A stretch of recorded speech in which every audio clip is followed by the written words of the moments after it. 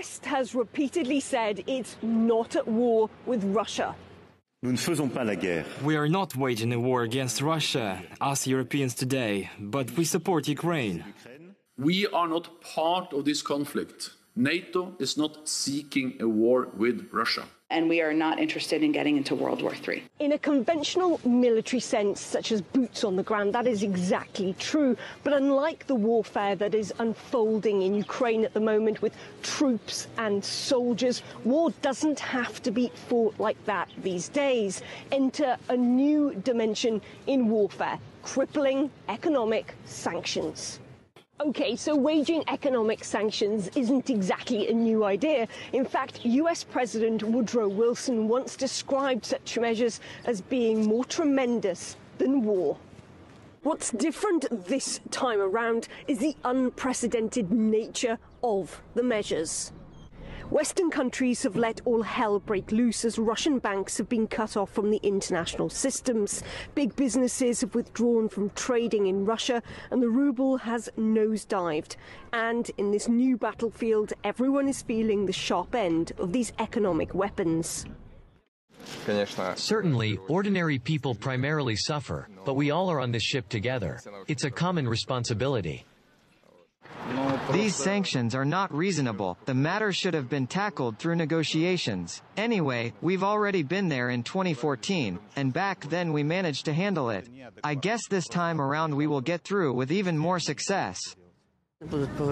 Of course, there will be a rise in prices. However, we shouldn't make a drama out of it. You know, I'm 82. I've been through so much. I remember post-war times, so now I'm reassuring all my loved ones. The main thing is that we have our country. Sanctions for a long time have been viewed as a non-violent strategy to deal with a whole host of threatening actions. But the economic impact of those, some experts say, isn't that different to a physical conflict. Both in their underlying goals and in their effects on civilian society, immiseration, starvation, disease, bankruptcy. These approaches to sanctions can produce measures whose function and consequences are identical to war. What's interesting, though, about economic sanctions is that their impact can have a strong blowback. Russia is one of the world's top 3 oil-producing states. Sanctions and companies' refusals to do business with it are now curtailing oil supplies, pushing the price up at the pump across the world. And for the US, sanctions could see the dollar take a dive.